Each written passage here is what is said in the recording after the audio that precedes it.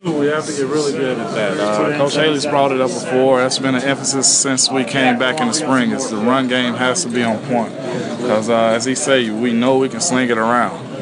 We have to be good, whether it's situationally or throughout the game, of running the ball consistently. And that's what this preseason is going to have to do more of and throughout the season.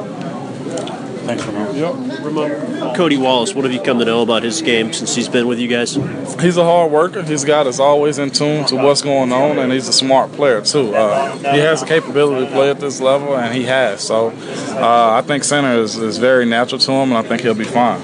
He said he actually feels a little more comfortable there than guard. I mean, have you seen that? It's kind of more natural? It is. He's had talks with me, when they moved him, I think last week to get some guard work. He was asking me questions.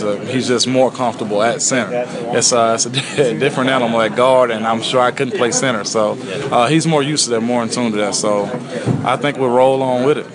Sometimes I feel like some guys are snake bitten, just unfortunate to be always the guy getting hurt. It is, and you can't blame that on the person. That's part of the game.